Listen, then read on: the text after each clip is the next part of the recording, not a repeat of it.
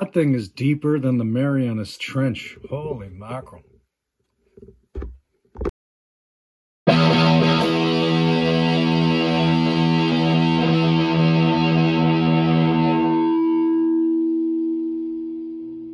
Good day, fellow Russians.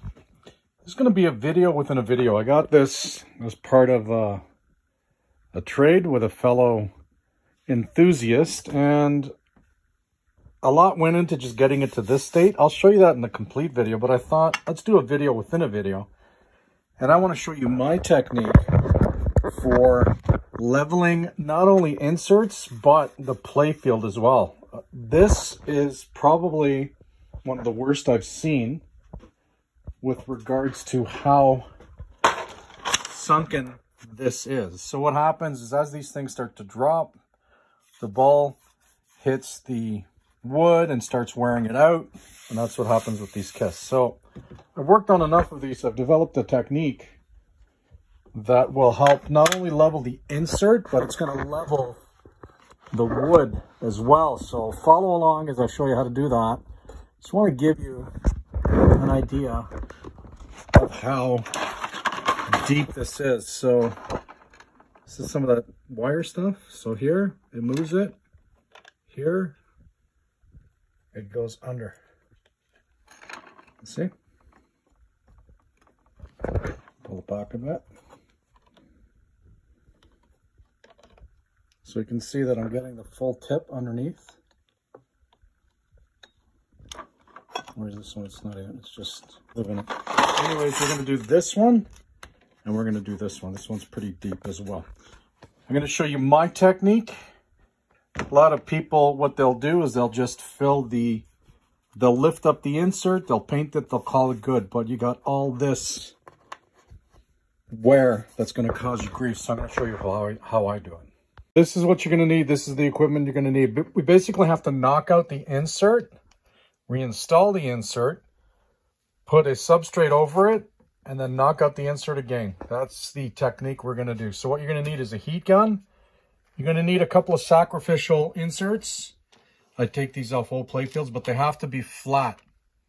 Okay, they got to be dead flat. So wet sandpaper, sand them, get them nice and flat. They can't be cupped, they can't be uneven. When you take them out, they need to be clean. So we're going to use some Q-tips. I'm just using this mean green that I have lying around. You need a spatula. I'm going to use a razor blade. It's got to be new. It cannot have any grooves in it.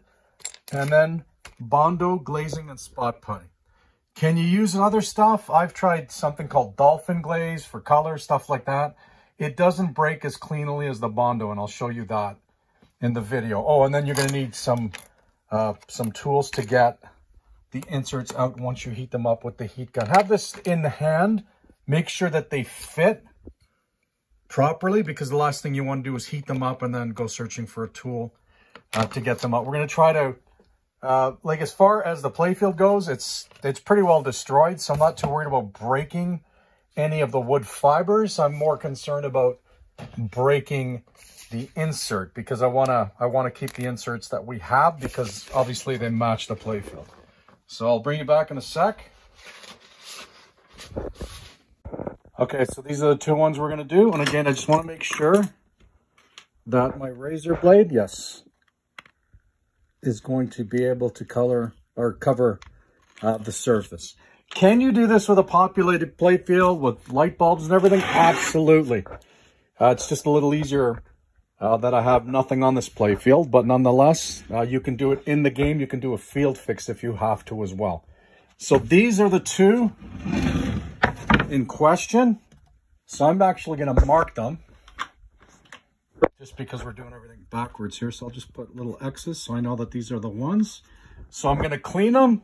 You got to get all the dirt out of them. So for example, this one's actually pretty clean. Somebody must have done it before. But if you have any dirt in here, yeah, so you can see some in here. You got, better yet. Okay, you got dirt in there. You heat it up. The dirt is going to melt into the plastic, and that's the last thing you want to happen. So I'm going to hang you up. I'm going to hit this with the heat gun, and we're going to slowly work these out, and I'll show you what the technique is all about.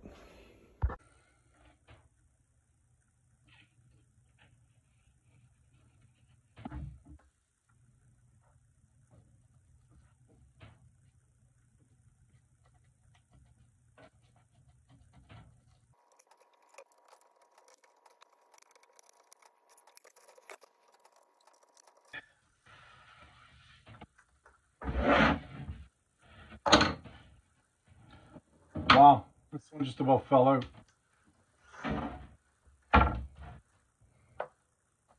Yeah. Check this out. It literally came out just from me pushing on it with the Q-tip. Yep, same thing. Wow, didn't even need the heat gun. Okay, what this is telling me is these are all loose. They're all ready to come out. But let's just stick to the program with the two that we got.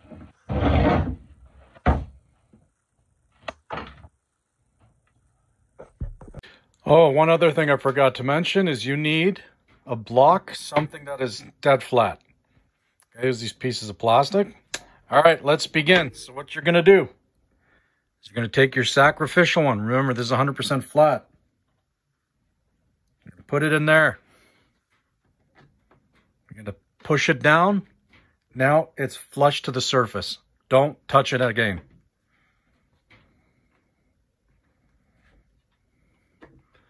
Okay, flush to the surface, leave them. So what's going on right now is the insert is above the groove. Okay, so we want to take care of the groove. That's where we get spot putty. Okay, buy a new container. Don't have one that you've got sitting around in the garage that's frozen about 10 times and thawed about 10 times. Get a nice fresh one. I'm going to show you what we're going to do. Actually, let's keep rolling. Let's see what happens here.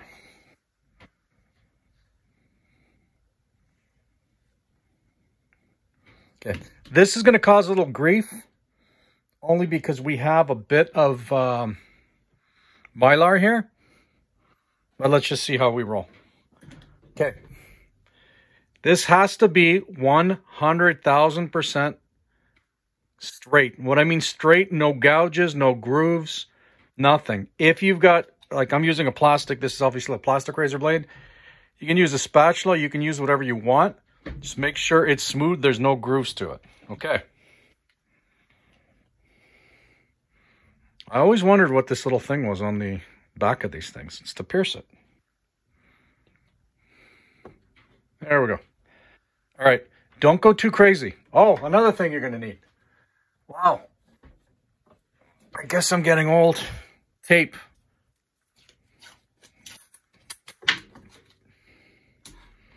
We're going to start from here and pull down. The reason I'm putting the tape here is to collect the excess because I don't need a mound.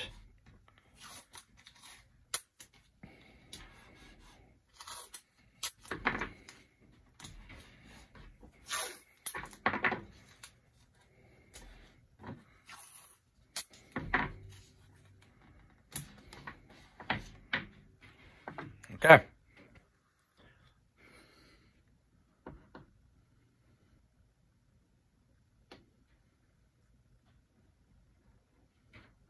I'm not going to go too crazy.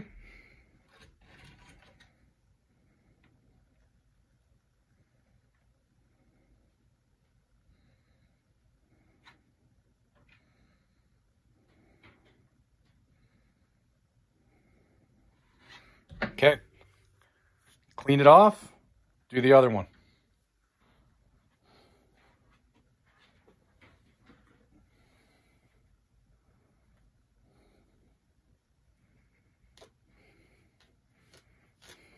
Treat this stuff like drywall. Don't play around with it. Just leave it.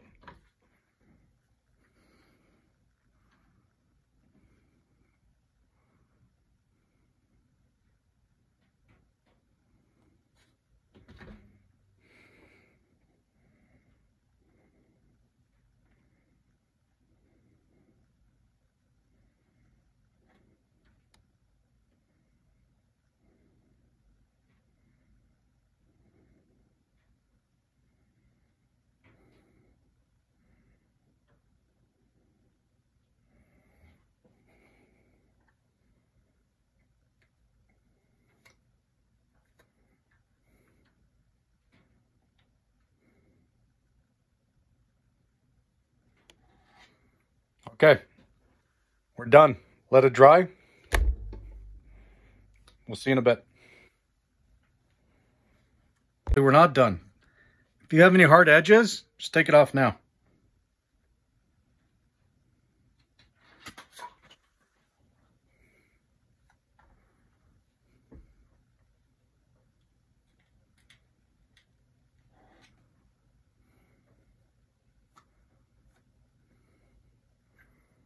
Wow, this one's even worse than this one. I thought that one was going to be the trouble.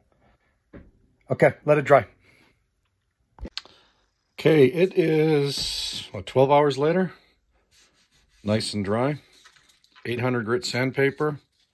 You'd want it preferably on something that is 100% flat. Let's sand it real quick.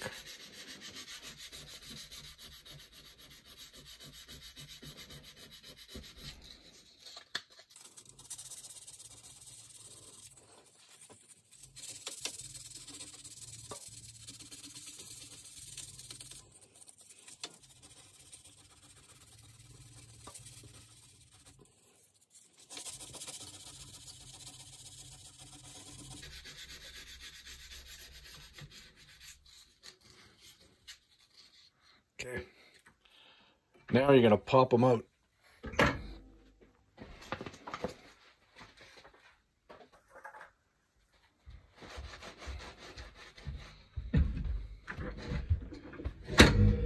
Push down or push up. Get you a little close up here.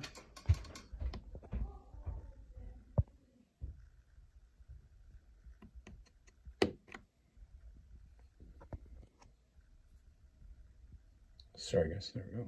See how nice and clean it broke? Same with this one. I'm going to push it from behind.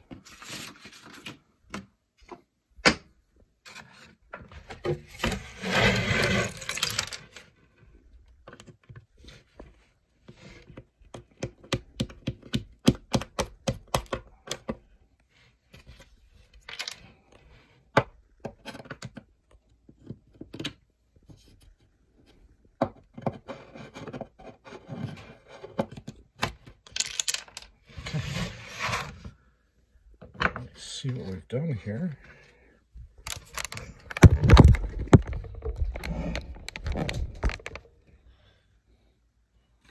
Now they're very quick.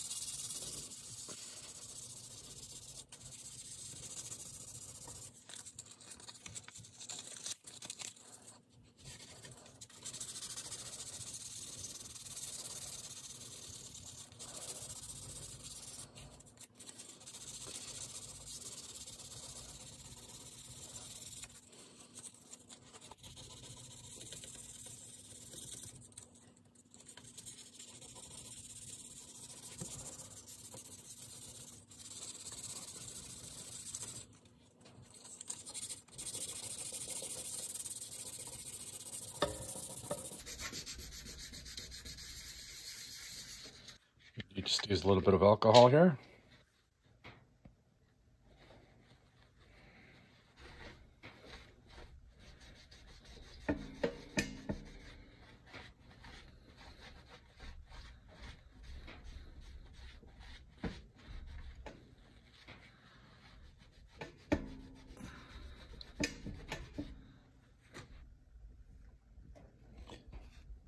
We'll see how much this interferes. If this is a problem, it's not a problem. We just reinsert the jewel and then give it another quick wipe. But you can see that the glazing, spot glazing, sorry, forgot what it was called there, broke away nice and clean.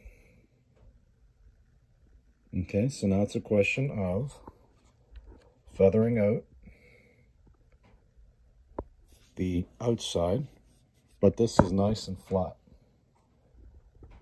This whole area, let's see if I can get a shot in here. Yeah, the whole area is built up. Sorry guys, where the heck is it? There it is. It's all built up with the plastic putty, the glazing putty. I was just looking at this this one here. This one looks like it's going to pop out too. Okay, if we look at it from this far, it actually looks fantastic. And of course, you know, because this spot putting glaze is the color it is, it kind of blends in with the playfield. It's not the reason I use this stuff. I use this stuff because you saw how cleanly it breaks. Like I said, I've tried, I think it's called dolphin glaze, which is white. That would be ideal if we could find something of this consistency in white. That would be really ideal, because for touch-ups and stuff like that, it's easier to do it off white. Because here, to touch this thing up properly, you would be painting it. Well, in this case, it's, you know, we would just be going with the orange and the yellows and things like that. It wouldn't be that difficult. But if it was this one, for example, in the middle, kind of quasi-middle of the playfield where all the action happens, yeah, red's really going to stick out like a sore thumb. But nonetheless, I want you to consider, let's say you've got one, like let's say it's this one here, that's depressed and it's causing you a lot of grief, then this is a good technique to do one. You can do all of these. I've actually done a playfield. This one's actually not too bad. But I've done a playfield once where they were all sunken. I popped everyone out. Everyone. I'm talking everything. Put in all the sacrificial pieces. And then I used the same technique, except that time I used a spatula. And I covered it. Sanded it. Popped the jewels out. Popped the proper ones back in. And then I used an overlay, and it actually came out like, it looked like factory. So I'm not going to get into that detail with this one here. It's just a little bit more beyond the scope of what I wanted to accomplish on this video. So for all intents and purposes, let me just put these in. Now, how I would normally put these in is I would use a two-part epoxy. So I would use a JB Weld. Okay, I would, you mix it, and then you would want to put all the glue, use a device, and you put the glue in here. There we go. You'd be putting the glue in here. Okay. You let it set for, I don't know, 20, 30 seconds kind of thing. And you pop in, you get another, again, get a flat. This is like completely flat piece of plastic or whatever the case may be. Put the jewel in. And leave it, and you're done. Okay. Now let me grab the other one. I'll just try it here.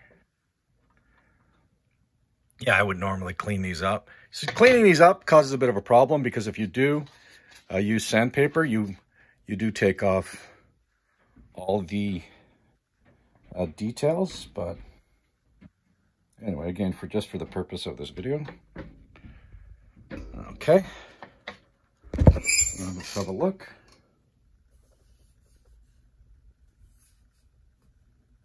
Ease it down. Boom. All right.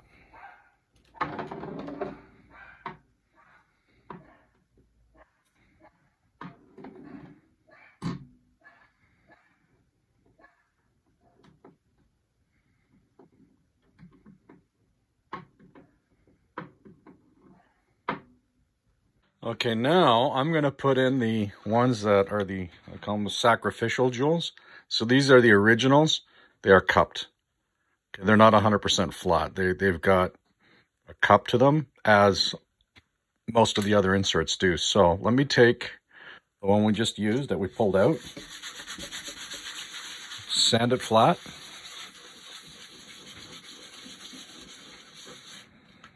Sanding it flat means taking off the residue from before.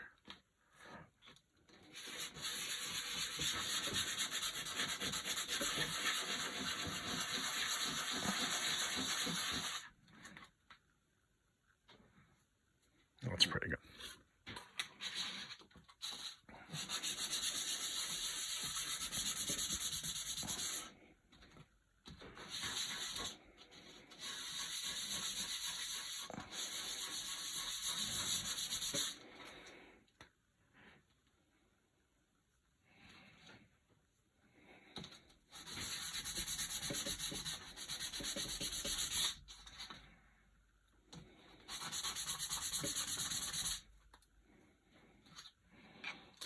Okay.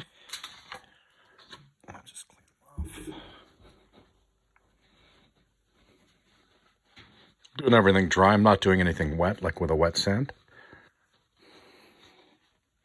Okay, these are pretty good. Okay, same thing. Put it in place.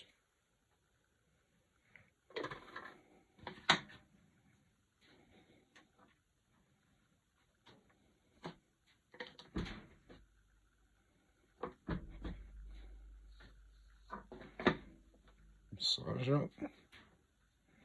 Now they're not glued in, so if I push on it, it's gonna pop through, but let's see what a ball does now.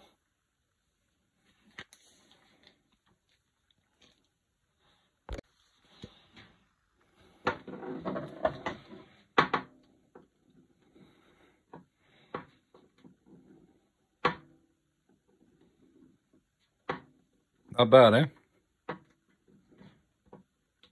Okay, this one, because it's sunken. If you look here, it's beneath the surface, where this one is still flush. Again, if I push it, it's going to fall in, but I think you can see what we've accomplished. Okay. That's it. So I think it's a definite improvement over what we had before. And that's it, ladies and gentlemen. So Russians, I hope this one was a good one. Not overly long. I have another couple of videos coming up that are playfield, what's the word? Playfield restoration intensive. So that's why it's been a while since I posted a video. And I think you're going to like what you see on the next ones as well. So again, Rough Fan over and out. Have a great day.